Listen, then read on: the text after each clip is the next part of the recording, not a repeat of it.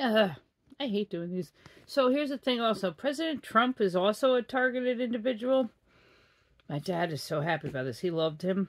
I don't like the way he speaks. I want my kid to want to be president. Okay? So I understand that he did some good and I like some, but when you're speaking to children, I don't like it. So I don't like, excuse me, sir, by the way, but he is a targeted individual.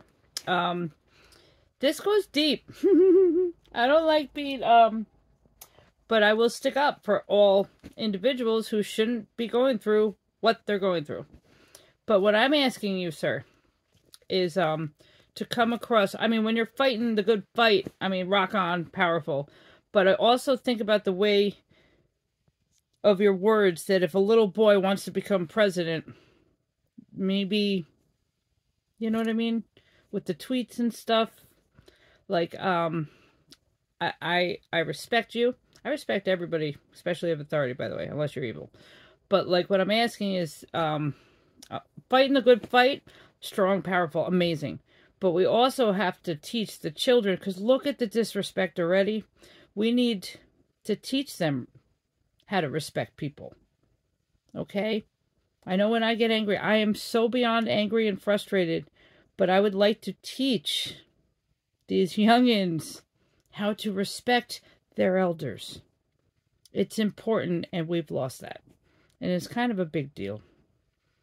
Okay? And we need them to respect themselves and to respect elders. We kind of lost that somewhere. So, but anyway, these targeted individuals this goes deep, and it's going to stop soon. Or it's going to be exposed soon. And I need people to care about what's going to happen to the kids. Don't make me start singing some cheesy Children of the Future. But they are, and we need them. And we need them to be around and to have respect for themselves and for the elders. Okay? Have a blessed day. I don't like doing this, but stop targeting people. And please, authority figures. And you can always change. Snap out of it.